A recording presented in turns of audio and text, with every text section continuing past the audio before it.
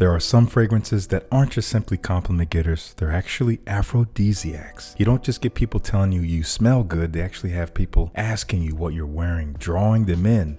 And I have 3 fragrances that do just that for me. The best way to describe Signature Royale X from Zaharoff is that it is primal. It is clean and dirty at the same time. Clean, citruses, lavender, spices, dirty, woods, oud, leather, and musk is what makes this what it is. If you're a musk lover, this is the one.